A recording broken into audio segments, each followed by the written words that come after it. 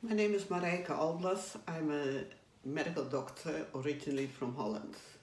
I worked in abortion in Holland for many years already. And when in 1997 I heard that South Africa had legalized abortion, I thought that's fantastic. You can be an example for the rest of Africa that you can save women's life with legalizing. But legalizing is only one step. To get it introduced, get it working is quite a different thing. And I knew that was not going to be easy, so I offered my help.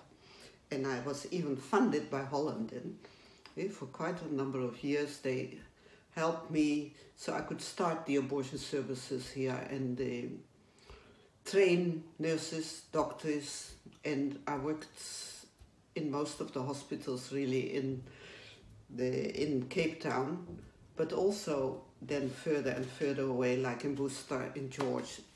I've been traveling to Oudtshoorn for quite a couple of years. And also I worked directly for Marijke Alblas. Yeah. There are two ways one can have an abortion. So-called surgical abortion, manual vacuum aspiration, that's done in a hospital or clinic, or abortion with the help of pills only, which is done at home.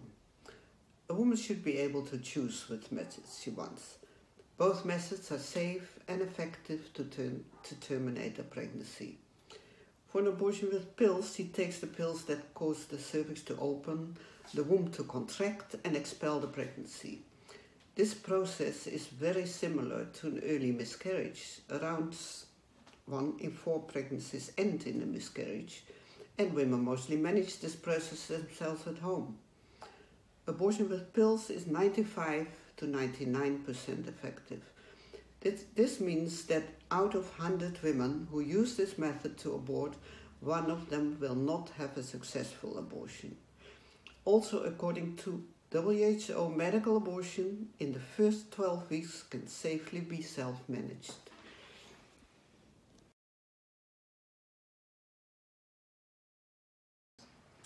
Research shows that abortion with pills is safer than childbirth, and the use of antibiotics, penicillin or Viagra.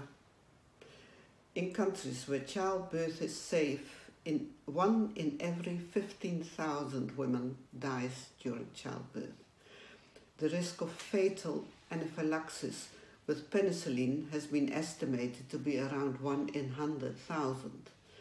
The mortality rate of people using drugs that treat erectile dysfunction, including Viagra, is approximately 4 in 100,000 users. So then the mortality of medical abortion is less than 1 per 100,000.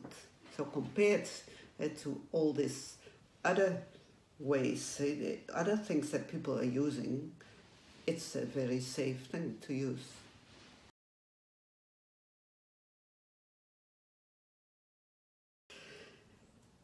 If performed in the first 12 weeks, an abortion with pills carries a very small risk of complications. The risk is the same as when a woman has a miscarriage and can be easily treated by a medical practitioner. Out of every 100 women who do a medical abortion, 2 to 3 women will seek further medical care. It is important that women know that what the signs are when they should go to a hospital. If a woman has a fever or more than 38 degrees for 24 hours, heavy bleeding where she soaks more than 2 maxi sanitary pads per hour, or resistant pain, then she must go to a hospital.